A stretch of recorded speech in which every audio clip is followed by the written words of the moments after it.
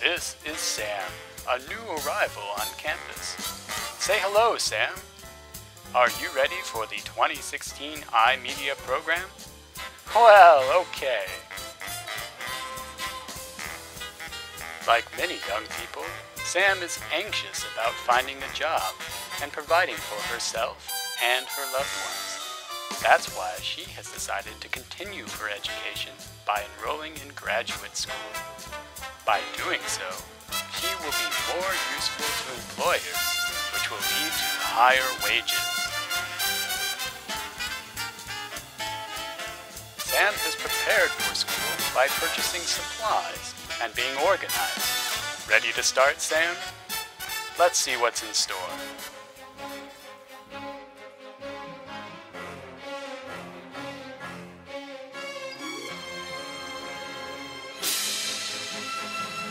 Uh-oh.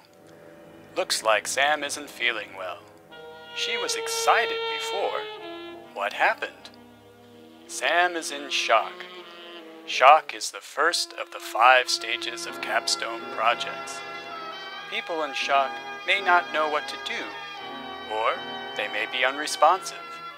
They feel numb and helpless.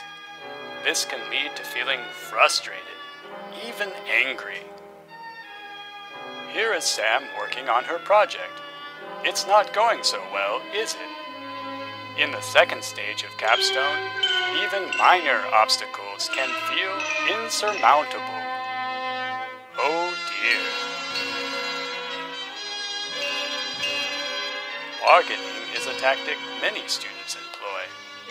In the bargaining stage, students try to avoid doing the work they know is good for them.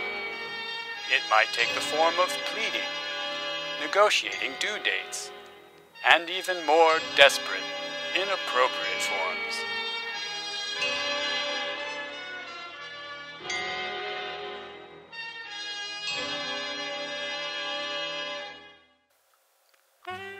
What is Sam doing now? She's not working on her capstone. She's not enjoying time with her family or friends. Sam is in the 4th stage of capstone, called depression.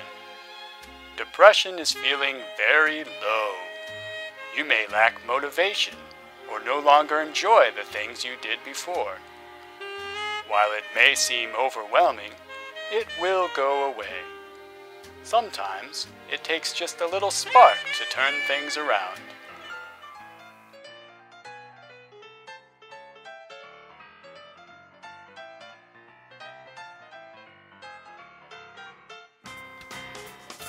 Sam has reached the last stage of capstone, acceptance.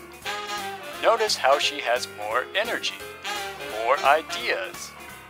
In acceptance, problems seem much smaller than before, and that you know how to handle them.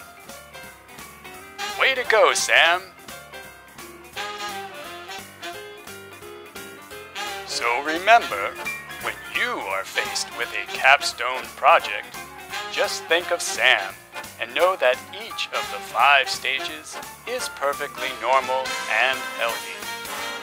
Now, you will be able to recognize each stage, move through them smoothly, complete your project, and join the workforce.